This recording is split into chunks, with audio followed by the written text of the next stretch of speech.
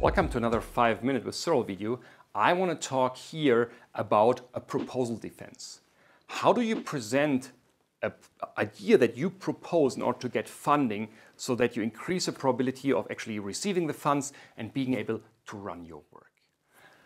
So this is an important capability for faculty members in order to attract funding, in order to fund students, in order to conduct their research. And it's kind of seen as an exam situation for professors or senior faculty members. You thought the PhD defense was the last real exam that you did, but then it turns out that was not the case. There are other exam-like situations, and a proposal defense is one of them.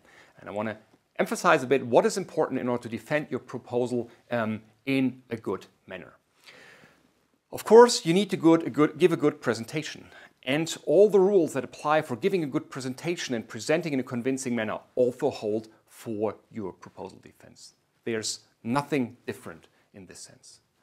There are, however, a special set of factors which matter for a proposal defense, and I want to just look into those things. So one of the defenses is special, like a PhD defense is also a special scientific presentation.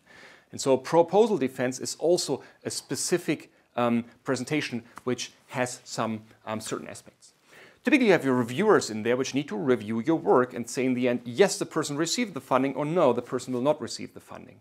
And the funding rates can vary between something like 50%, which is very attractive, or something in the order of 5%, which is really hard to get, and there's a very strong competition in there.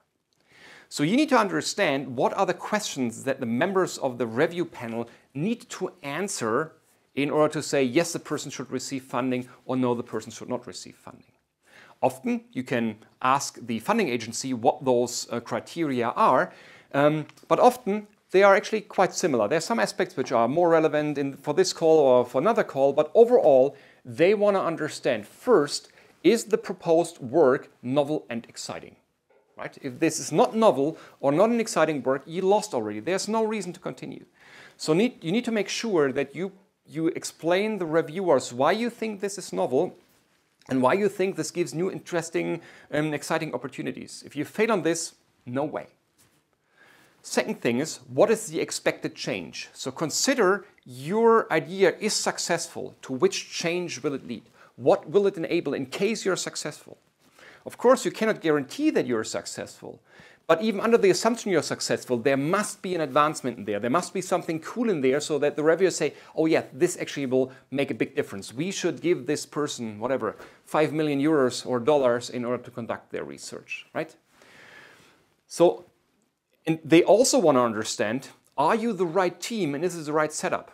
So it could be that you propose an outstanding, great idea which will lead to a big change, but people simply don't believe that you're able to ship that.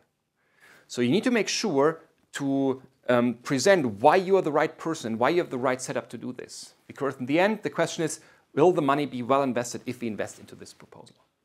So what you need to do is, you will first need to answer why this is relevant and what will your research enable. I would always start with this. What do I plan to enable? What will my research enable if we are successful? And for that, what's very helpful is if you contrast what is and what could be. And starting what it is right now, the situation, and if it is successful, what would that enable? And then you jump forth and back between what is and what could be all the time. This is something which can make very strong points so that it burns into the brain of the reviewers and they won't forget about this.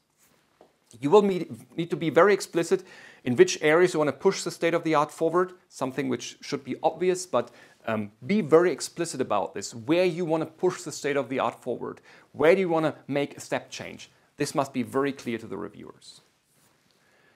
Last but not least, the reviewers need to evaluate if you are the right person or if it is the right team. And for that, your past merits matter. What you have achieved in the past is the only indicator of what's possible in the future, besides your presentation skills, obviously. But you want to make sure the reviewers see that your past merits fit to what is proposed, that this is the good background knowledge that you need in order to ship that. This is super, super important. You also need to emphasize that you have the right setup, the right university, the right lab, the right surrounding in order to do the research. And if you do this, your chances of getting your proposal funded is much higher. And with the last slide for my proposal, I would always end summarizing what will I enable, or what will this proposal enable if it gets funding? This should be the last slide.